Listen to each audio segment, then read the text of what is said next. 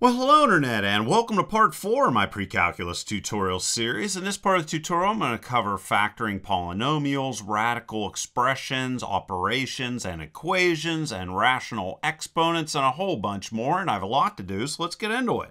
Alright, so basically, you are going to be able to find the greatest common factor of polynomials, just as we have previously.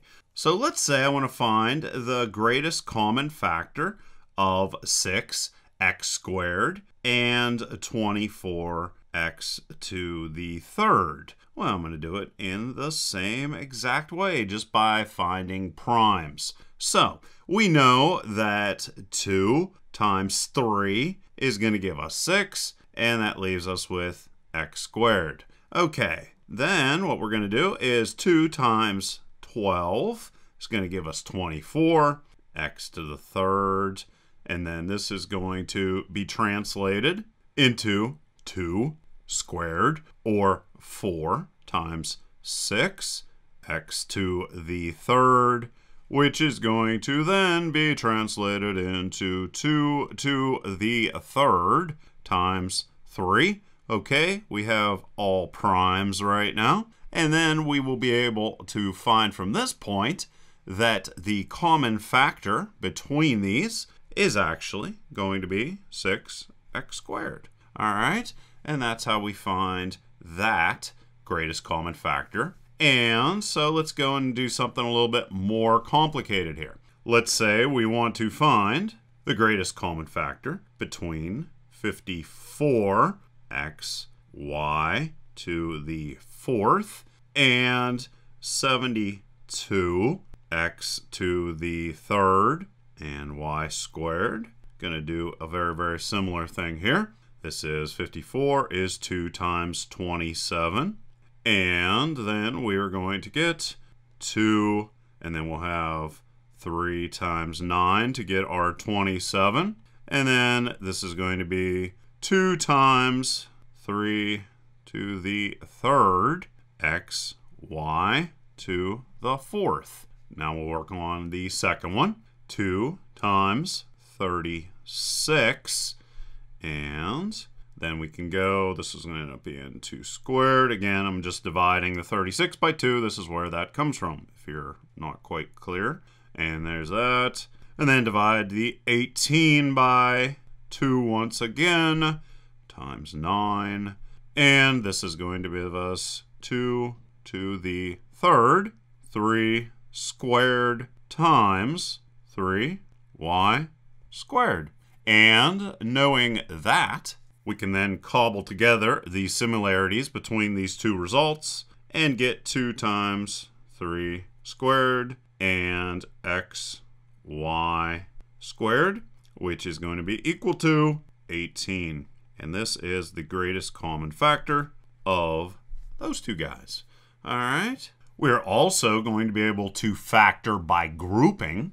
And to do that, we have to take a couple steps here. We are very first going to factor out the greatest common factor.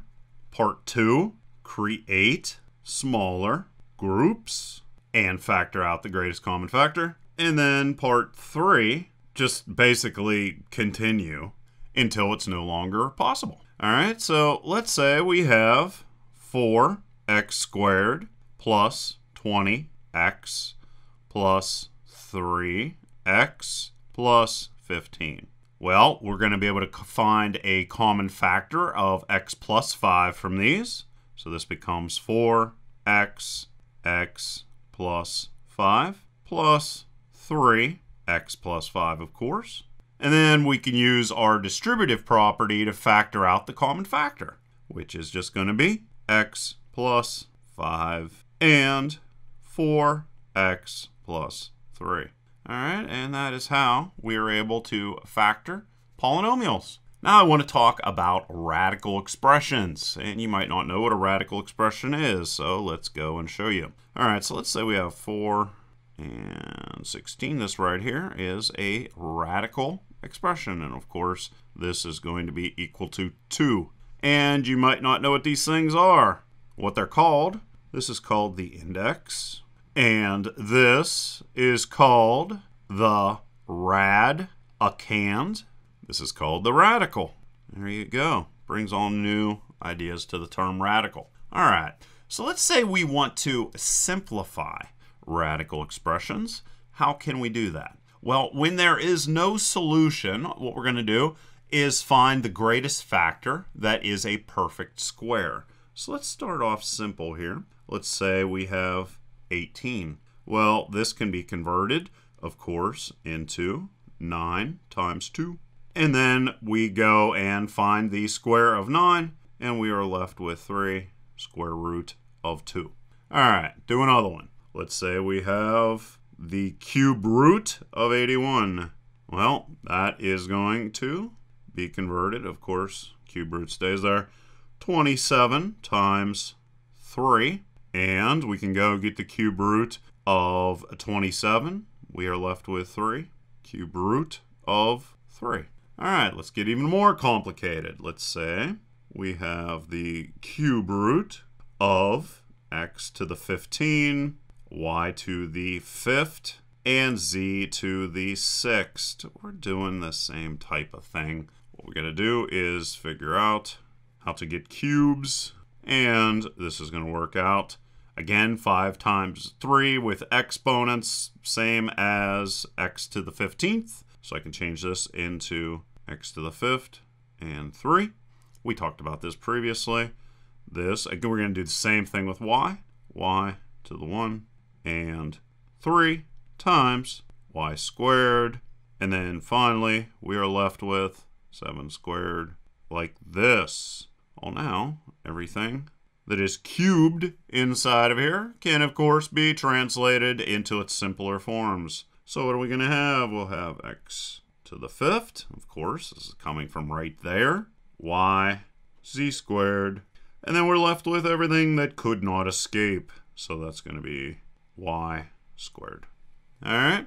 And that is how we can simplify radical expressions. Brings us to our next point, which are rational exponents. All right, so with something like x, a over b, b is the index of the radical, and a is going to represent the exponent of the radicand, or the power to which the expression is raised. So if we have 9, 3 over 2, then this is going to translate into, let's get this like this, and 9 like this.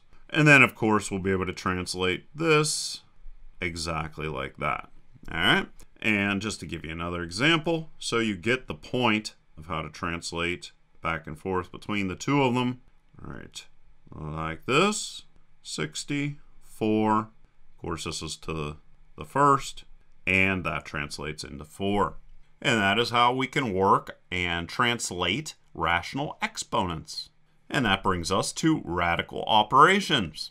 Now, it's very important to remember, you can only add and subtract when the indices and radicands are equal. So let's say we have 8 square root of 2 plus 6 square root of 8. Well, this is going to be translated into 8 square root of 2 plus, and then simplify. So this is going to be 4 times 2, and then again square root of 2 plus 6, 4, and of course we can break these out into 2 separate individual pieces, and then continue on, plus 6 times 2 times square root of 2. And I'm on purpose just taking this extremely small steps by steps here just to make sure it's 100% clear. And now what we'll be able to do is take 8 square of 2 plus 12 square of 2. And this is going to give us 20 square of 2. All right. And let's do another example here just to do another example. Remember, you can only add and subtract when the indices and the radicands are equal. So that's what I am doing with these.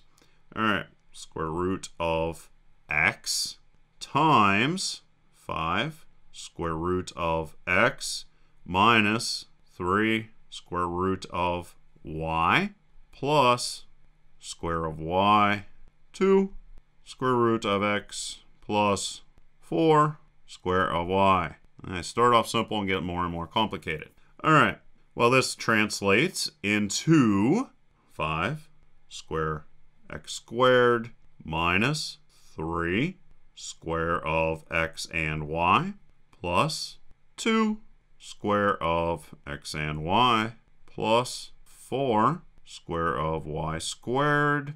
And then finally, we can say 5 square of x squared minus square of xy plus 4 square of y squared, or square root of y squared.